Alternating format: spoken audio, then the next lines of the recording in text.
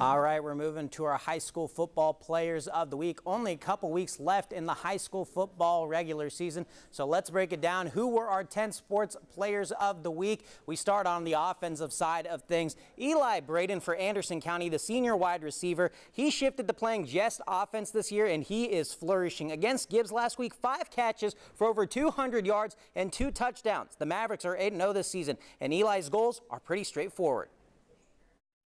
They want to win the state championship. That's a big one. I just want to have fun with the team, coaches, everyone, fans, and just overall just have a great year.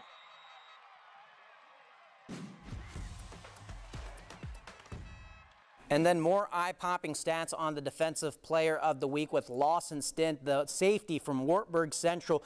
4 interceptions in the Bulldogs win over Jellicoe, and he also had 11 tackles to go with it. The sophomore was pretty penchant about his big outing. Well, really, I sit back there and look at their quarterback. He'd look one way, and I'd just go get the ball when he threw it. Nothing much to it, really. I should say he was nonchalant about that performance. Wartburg Central is going to be playing Rockwood in their upcoming game. Anderson County is on a bye. So some good stuff right there. Congratulations to both those players. Back to you all. Boy, the season is just flying by. All right, Karthik, thank you very much. And before